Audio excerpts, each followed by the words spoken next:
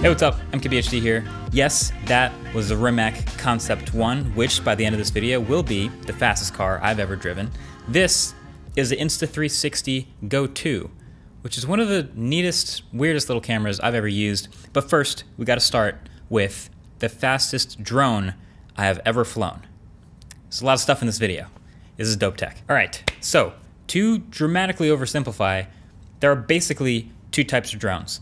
The first one is the one we've kind of all seen and heard of, the film tool. So something like this, which is DJI's Mavic. And DJI has gotten extremely good at these and currently leads this space. They've got the Mavic 2, the Spark, and the Phantom, and all these drones are designed to make it as easy as possible to capture high quality aerial footage. So they've got high quality camera systems on multi-axis gimbals, they're all built in. They can run pre-programmed flight paths, and they can even follow objects automatically. They have obstacle avoidance built in, and they're easy enough to learn that someone who's literally never flown a drone before can pick one up and on their first try get a pretty good, smooth 4K shot, because that's what they're designed to do. And then on the other side of the fence, there are FPV drones. FPV standing for first person view, also commonly known as these racing drones. And you might have even seen them on TV lately, as ESPN is showing some FPV drone races on TV now. But these are much more custom, DIY built quadcopters made from kits that you can buy off the shelf, where you do a fair bit of putting things together yourself. You're tweaking, experimenting, even soldering sometimes to get it to work. It's a lot more involved. But when you're done, you get this crazy, sporty, fun experience that is completely manual. So you're not doing these automatic cinema shots. You can rip around obstacle courses at crazy speeds. There's going to be crashes, and that's completely normal, but these kits have replacement parts for almost every component. So if you break a propeller, just pop on a new one. Or if you crack an arm, you can replace that too. Turns out when something's made to be broken, it's a lot easier to fix. But the battery life on these things is typically only 5 to 9 minutes tops, and the camera quality is absolutely not a priority. Really, it's just there to be able to give you a real-time feed of where the drone is flying in space, and it's usually paired with a set of goggles that you wear so you can fly the drone from the camera feed like a pilot. And that's where the first-person view part comes in, and while it's not the highest quality footage ever, it is pretty awesome. So now enter DJI's new FPV drone. It's literally called the DJI FPV. That's what they named it. But this takes some of the best things from both of these two very separate worlds of drones and mashes them together into one. So from the ones we're familiar with in the cinema world, a much better 4K camera on a gimbal, stabilized. It's also got obstacle avoidance and a relatively easy learning curve to learn how to fly. But from the other side, well, this thing is fast. It's sporty, it rips around in these crazy agile, nimble patterns, and it flies like an FPV drone. So the result, combined with the goggles, is easily the most fun I've ever had flying a drone. Easily. Like, the drone itself looks the part, of course. You've got these pretty small propellers, non-collapsible arms. The whole thing's pretty compact, but it's definitely in this very aggressive shape. Really, the battery at the back is most of the weight, and then there's a 4K stabilized camera up front. And then the last two pieces are the goggles and the remote. The goggles are exactly what you'd expect from the FPV world. They're a low latency transmitter and a monitor for the drone's camera, and they look like this when you have them on, so great. And they're not the most comfortable goggles in the world either. The padding is not actually all that soft where they sit around your face, but you gotta remember, they're more than just a display. There's a whole computer in here. There's antennas for communicating with the drone and getting that high resolution video feed with a low enough latency to control it quickly. Plus, you've got some extra controls for the camera and the media, and you can even store that streamed video straight to a micro SD card in the headset, which is actually really smart, because if you're doing some particularly risky maneuver over some water or something like that, and you're not sure you're gonna be able to recover the drone, you can record the video to the goggles in case you can't get this card later. So the headset is powered by a battery on a cable that goes into your pocket. Then the controller is pretty simple. It looks kind of just like a Mavic controller, minus the spot for your phone. It's the joysticks and an antenna, really. So there's 3 modes for flying this thing. Normal mode, which is best for beginners. It gets you the closest to the other DJI drones. This one is still pretty quick, maxes out at 33 miles per hour, but it's best for shooting with the cameras because the drone doesn't tilt very much, and the obstacle avoidance is using the built-in sensors, and it'll save you if you go too crazy. It can fly like this for about 15 minutes on a single battery, which is an eternity in the FPV world. Then there's sport mode, which unlocks a lot more speed. So this has object detection turned off, and now you're talking a max speed of about 60 miles an hour. That's already faster than almost any other consumer drone right now, and that lets you get those hard turns, the tight corners, and the sweet flybys. It really is a sporty mode. It's also kind of wild how this thing sounds as it buzzes by you, or it makes like a really sharp turn. The propellers are moving so fast it makes this really high-pitched whine, this crazy motor rev sound. So the third and final mode is manual mode, which is fully unlocked, so no restrictions, no limits. It's all about you and your control. And it's kind of insane. I personally didn't fly much in manual mode because not only is it the hardest to learn, but it's the riskiest. But you can do flips and all kinds of moves that you can pull off in a normal FPV drone. And it's happening at a new max speed of up to 87 miles per hour. So I found it most comfortable in sport mode, to be honest. It's already faster than almost any other drone I've used. And it's so crazy nimble and fun that it just kind of feels like a video game. It's addicting. And the video quality you can see is really not bad. I mean, compared to what you saw on the Drone Racing League's YouTube channel, it's practically cinema quality. You've got the stabilization from the gimbal, and there's an additional layer of EIS on top that helps smooth out the footage. And in sport mode, you're gonna get the propellers in the shot a bit more than something like a Phantom or a Mavic because it is leaning a lot further forward and turning faster and harder. So you're gonna get more of the props in your shot. But in normal mode, you can use it like a legit film tool if you want to and slow it down, get some nice shots. That's 120 megabits per second at 4K 60 with a cinematic color profile. Also, fun fact, we did crash this one, as you can kind of see here. But this does seem very resilient to crashes. This is the type of drone you probably expect to crash a couple of times. With this one, it crashed upside down and skidded across asphalt for a while, picked it up, replaced the propellers, and it was good to go.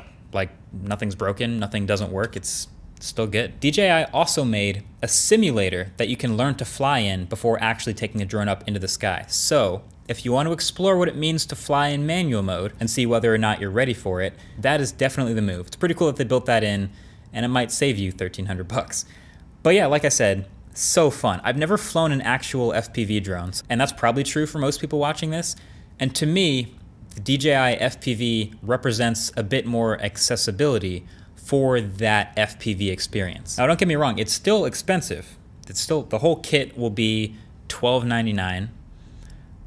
But if you asked me basically today if I could only use one drone for the rest of my life, I think I would pick this one. I think that would be the most fun. So really the difference between getting into building your own drone from parts and flying around an obstacle course versus this basically plug and play version is pretty dramatic. That's where the accessibility comes in, and that's where it's so awesome. And that's not even mentioning the joystick controller, which is a pretty sweet alternate version which can let you fly it around by moving around the joystick in the air, which is awesome.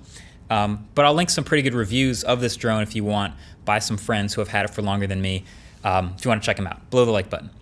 Now, speaking of things that are the most fun when they go fast, that blue car that you were seeing in some of those shots, yeah, that is the Rimac Concept 1. This car is on another level, and you will absolutely never see one of these in the street. And there's a few reasons why.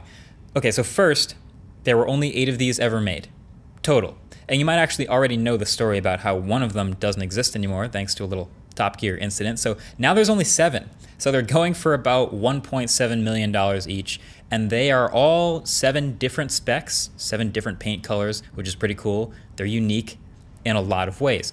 But the Concept 1 is really cool to me because it's an aspirational car. This was the bleeding edge, best possible electric hypercar in 2013. So all that crazy bleeding edge aspirational stuff we see now in like the Tesla Roadster or the Koenigsegg Gemera or even a Lucid Air or something like that, that's the same mentality that Rimac had with this back in 2013. So this is a 2-door Roadster, as you can see, with 4 permanent magnet motors, 1 at each wheel, putting out a total of 1,200 horsepower and doing 0 to 60 miles per hour in 2.5 seconds. It has a 2-speed gearbox with carbon fiber paddle shifters, which is incredible. And it has a 90 kilowatt hour battery that sits basically right behind the driver's seat for a 210 mile range, which conveniently matches the 210 mile per hour top speed. And fun fact, the glove box is the largest storage in this entire tiny car. There is no trunk, there is no frunk. And today, I'm going to drive it and give it a Doug score. Just kidding, I'm not actually gonna review it. But I did get to take it out for a few laps around the block. Shout out to Manhattan Motors for letting me borrow this supercar for a few hours to just experience this.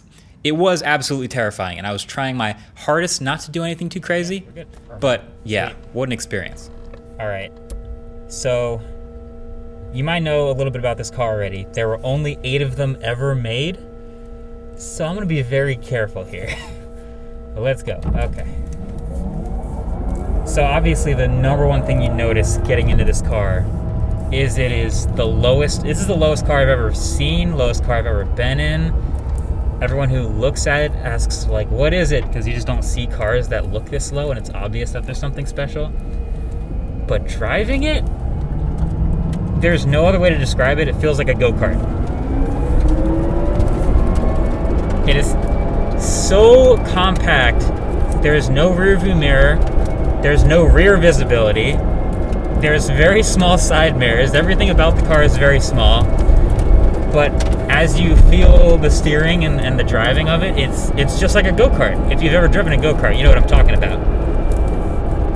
Now the fun part is you've heard of the quad motors. You know that there's crazy numbers, but there's also just like a feeling and a sound. But a feeling to driving this, which is kind of crazy, and then you have 2 gears. Here's the thing about the gears.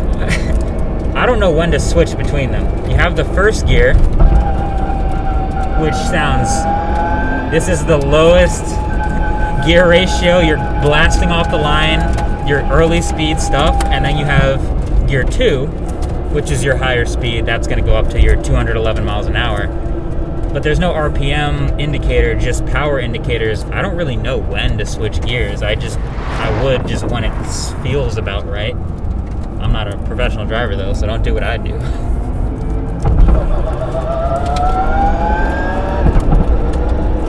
God, the feeling of changing gears is so sick. It's so sick. This is I'm doing my best Doug DeMuro impression right now.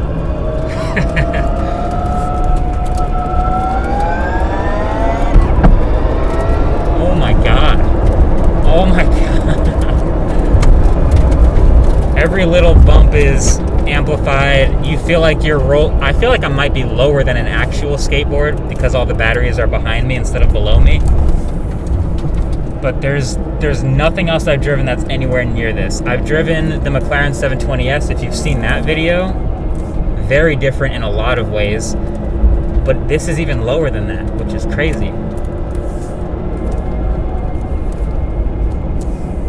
There's a ton of Top Gear knowledge you might expect to hear about a car like this, but in the 1 or 2 days I actually have with it, it's mostly just the visual for me. All of the air scoops, all the ventilation, all of the aero.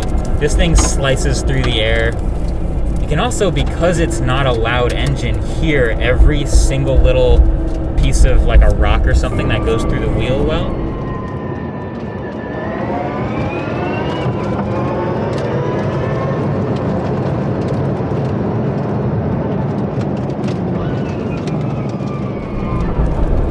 There's something about being this close to the ground that makes it feel faster than it is. I'm looking at the speedometer, and we're on a closed road. We're not on a highway. I'm not going 100 miles an hour, but it feels like I'm going way faster. And I know for a fact that my car is technically on paper faster to 60 than this. This feels faster.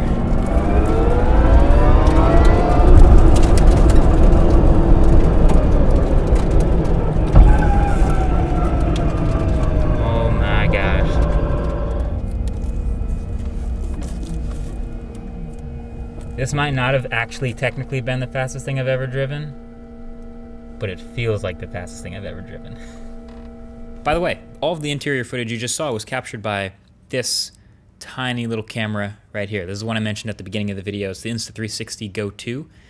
It's about the only camera that would fit in that incredibly small cabin, so I wanted to give it a shout out for that. But also, I've been thinking a lot lately about how I want these little tiny cameras, these 360 cameras, to get better quickly because they are so convenient, and I mean, who wouldn't want that? So this Go 2 has the best video quality of anything they've made, but also because it's so tiny, it has a bunch of other cool, convenient features.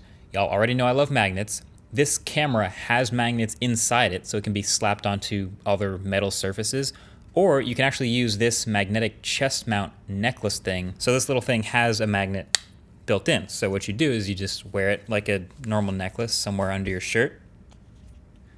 And there you go, there's your chest mount. The case it comes in is tiny. It looks like a slightly swollen AirPods case maybe, but there's a whole camera in there. And it's a multi-use case, so it charges the camera up to 3 times over, and it can act as a tripod if you wanted to. I actually got this in-car first-person footage by clipping it to a headband, and honestly, first-person views are rarely done well. It's one of those camera angles that I feel like I see on YouTube more than anywhere else, but I use them a lot. I use them for smartphone reviews all the time because it gives you that feeling like you're holding the phone in your own hand, which is the point of that angle. So in a tiny car like this, most cameras straight up don't fit between me and the steering wheel. So as I do more car videos, I want to be able to give you that same first-person feeling as if you're literally driving the car with me.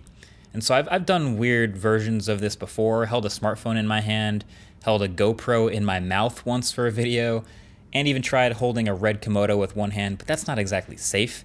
It's not ideal, but yeah, this I just tucked into my headband and wore it around my head and didn't even think about it. So shout out to Insta360 for that. I'll link the Go 2 if you want to check this one out down below. But also, let's collectively cross our fingers and hope that these little action cameras and 360 cameras continue to get better over time, because I can see a lot of use cases where this is going to be very useful for me, especially as we do more car videos. Oh, and this is also probably a pretty good opportunity to mention that I'll be collaborating a little bit more officially with Top Gear.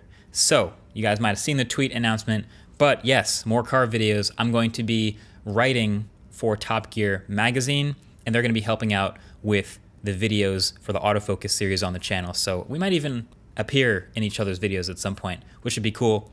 But figured I'd get that official announcement into this video, which is super exciting. So either way, that's been it. Thanks for watching this dope tech on small, fast, fun, lightweight objects. And this has been a fun one. Catch you guys in the next video. Peace.